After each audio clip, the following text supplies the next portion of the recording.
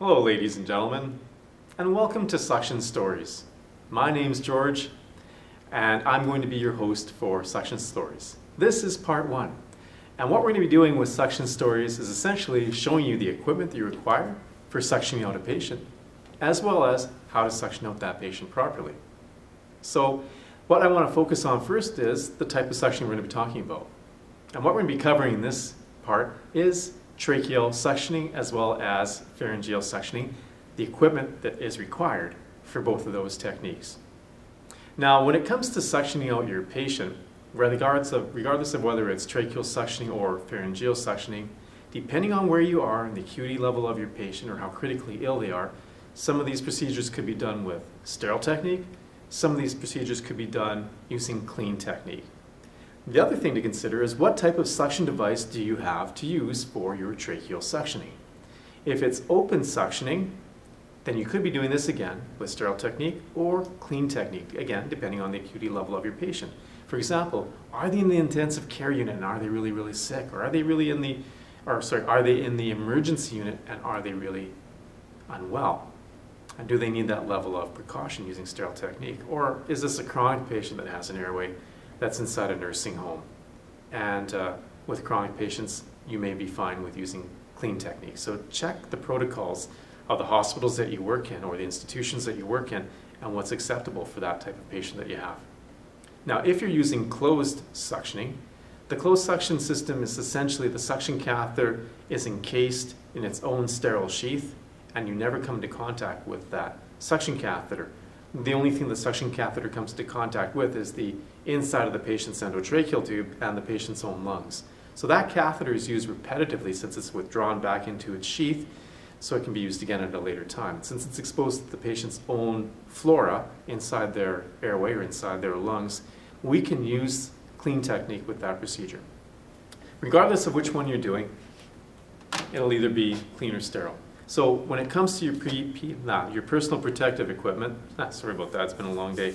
When it comes to your personal protective equipment, make sure you've got the adequate personal protection equipment to protect yourself as well as the patient from anything that could be potentially harmful to each of you.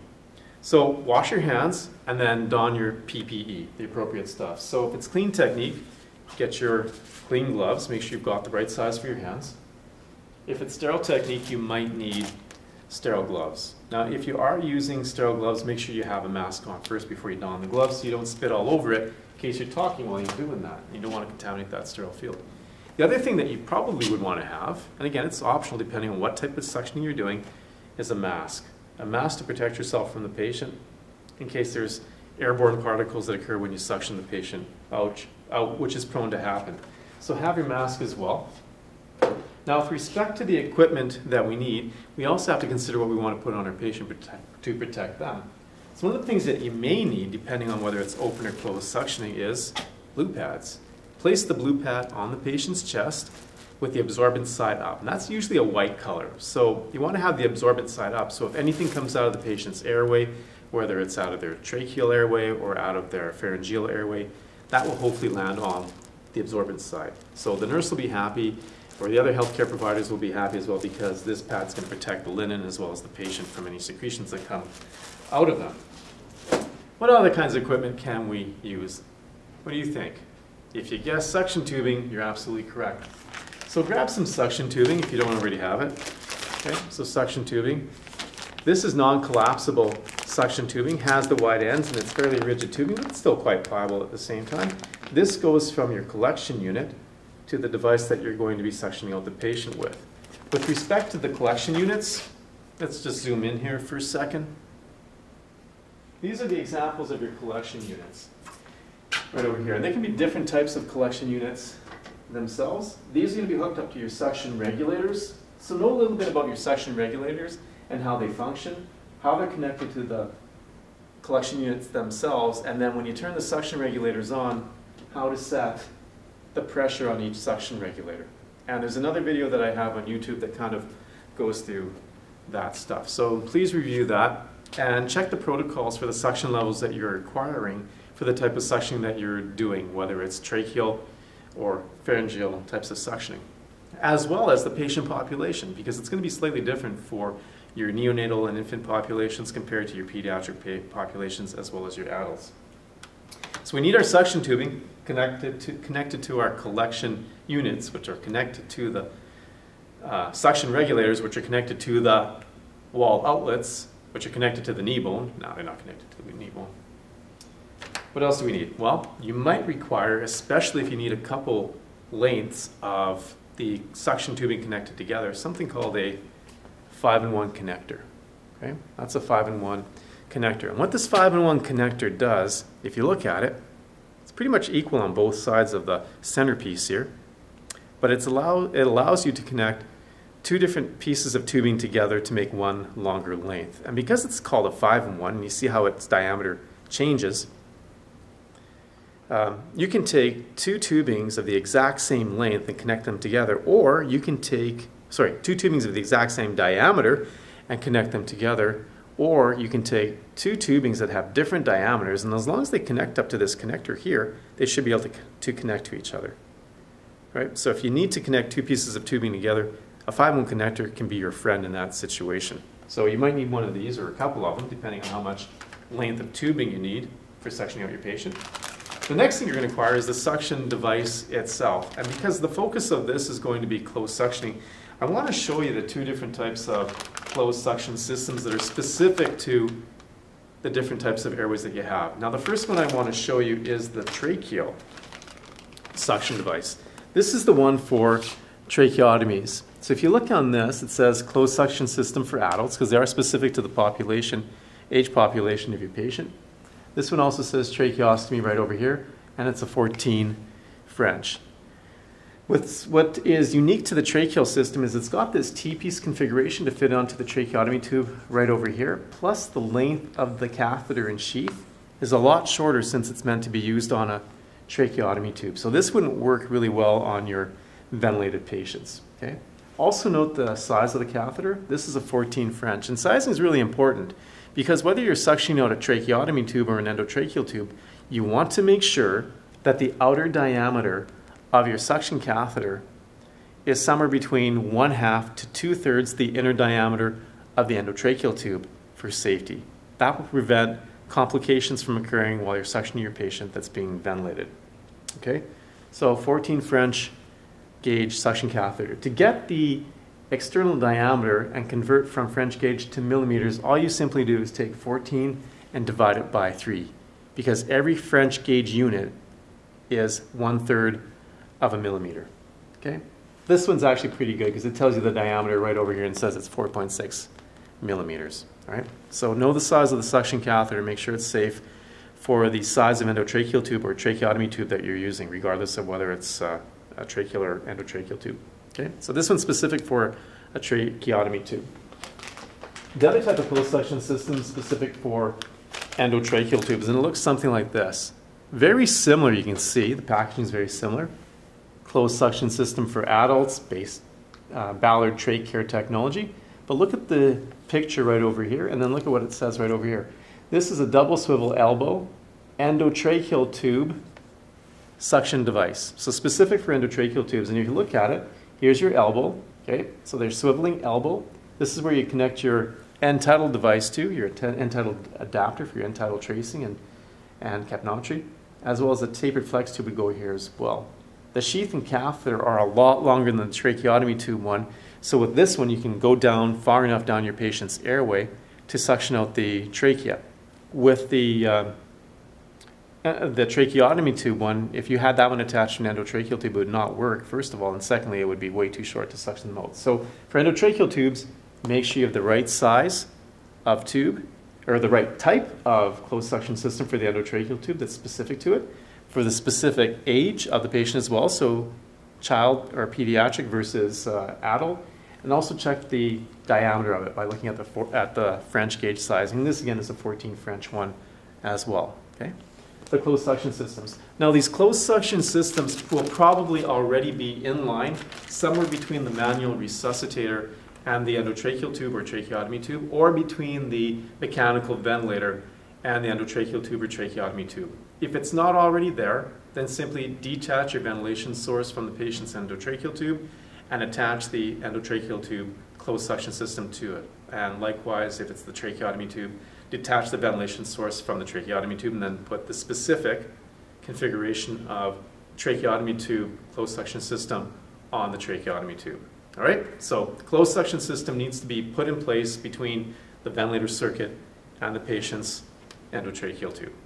Okay, so that's the closed suctioning, and that's for tracheal suctioning. Now let's look at the equipment that's required for pharyngeal suctioning. Now when it comes to suctioning out the pharynx, you're really going to be removing all the secretions that are somewhere inside the patient's pharynx, but if they're allowed to build up over a period of time, which can get quite nasty for the patients, the secretions can accumulate and they can go all the way up to the patient's teeth and then even drip down the side of the patient's face. And you don't want that to occur. So you need to be diligent with your airway care and ensure that you're suctioning out the patient's trachea as well as suctioning out the patient's pharynx. Now to remove the secretions from the patient's pharynx, the back of the pharyngeal wall, there's a couple different ways that we can do that and a couple different pieces of equipment that accomplish that. The first thing we could use is a Yonker suction catheter or a tonsil tip suction catheter that looks something like this or like that in 3D, jumping right out of the screen at you. These are pretty good. They are a little bit wider and they can remove secretions quite fast. The thing is, they're very rigid, so they're quite hard. They can't be inserted nasally, obviously, and when you're inserting it, you have to be aware of this distal tip winds up inside your patient's airway. So you should be only inserting this as far as you can see because you don't know what you're going to be jabbing or hitting if you insert it anywhere farther than that. So typically around the back of the pharynx, just behind the tongue, would be as far as you probably would go with this for safety, but I know people probably might put it in further. I don't advocate that, but you've got this as an option for removing secretions from your patient's oral pharynx, posterior pharynx, hypopharyngeal area. The other thing that you can use is a tracheal or a suction catheter that looks like this. This is called a suction catheter, and you can use these for open suctioning down the patient's tracheotomy tube, but you can also use these for pharyngeal suctioning as well. So this suction catheter is quite pliable, can be inserted nasally as well as orally, and with this catheter, because it's soft, it's got a soft tip to it, and it conforms quite nicely to the patient's airway, you can insert this one a little bit farther than the oral or tonsil tip suction, and this one can be inserted so it goes beyond the base of the tongue and lies somewhere within that posterior pharyngeal wall. Because if you think of it, if your patient's supine, the lowest part of the airway is going to be that posterior hypopharyngeal area. So if you can put the suction catheter down there and leave it there like a straw in a glass of a smoothie that were filled with smoothie, you can suction all those secretions out right from the bottom of that patient's airway. All right, so very handy to have. They also come in French gauge units as well, but it doesn't really matter what size of French gauge we use when we pharyngeal suction out our patient, all right, because it's pharyngeal suctioning. Remember, for pharyngeal suctioning, the suction level that we use for our patients is going to be full line. Okay? With tracheal suctioning, it'll be specific to the age of patient that you're doing. So the different patient categories, neonatal and infant versus pediatric versus adult. So be aware of the specific negative pressures you're going to apply down the trachea when you're tracheal suctioning out your patient, whether it's closed suctioning or open suctioning.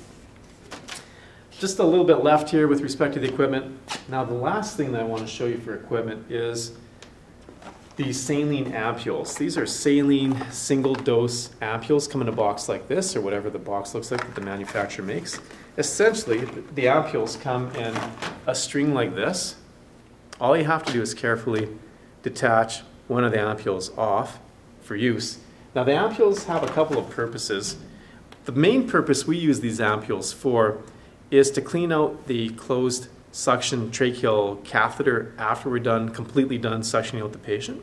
So one of the last things to do, if not the last thing to do, before you leave your patient's bedside is to clean out the suction catheter, that closed suction catheter, and the suction tubing. And you use one of these pinkies to do so, all right? Or one of these saline ampules to do so. We call them pinkies here. The other thing that the contents of this ampule can be used for is to elicit a cough from the patient. So on the tracheal suction system that you have, for the endotracheal tube, and it's also on the endotracheal tube, the tracheotomy tube one as well, there's this little adapter right over here. And what you can do is take the pinky and hook it up to here, and then apply suction as you're squeezing the pinky. And what that will do is it'll clean out the suction catheter, as well as the suction catheter, as well as the suction tubing that it's attached to. So pinkies can be used for cleaning that out. But again, We can also use it for instilling it down that same channel to elicit a cough from the patient and hopefully get them to expectorate more of their secretions. Okay? So pinkies, you might be using those or seeing those around your units depending on where you work. You can also inject with a syringe normal saline down the endotracheal tube for the same effect for cleaning or for instilling solution. But again, if it's for cleaning, apply suction while you're doing that, but only apply it till the suction catheter is clean or for a maximum of 10 to 15 seconds. So that, in essence, is pretty much all the suction equipment that you're going to require and how it's used. And that ends pretty much part one of Suction Stories with George. So I hope you found this informative and useful. It's been a long day, like I said, and I still haven't had enough chocolate in me to keep me going. But anyways, I hope you found this informative and kind of interesting. Let me know what you thought. If you liked it, give me a thumbs up. If you didn't like it, thumbs down. But leave me some comments in terms of what you thought about this. And yeah, I hope you have a great day. And if you get a chance to, please subscribe to my YouTube channel. And a big hello and shout out to all my viewers across the globe. Hey, thanks very much for subscribing to my channel. Tell your friends about it. And like I said, hope you have a great day. George out for now till we see you again in part two of ventilation of Suction Stories, which is going to be how do you tracheal suction out a patient and pharyngeal suction. So that's part two. Till next time.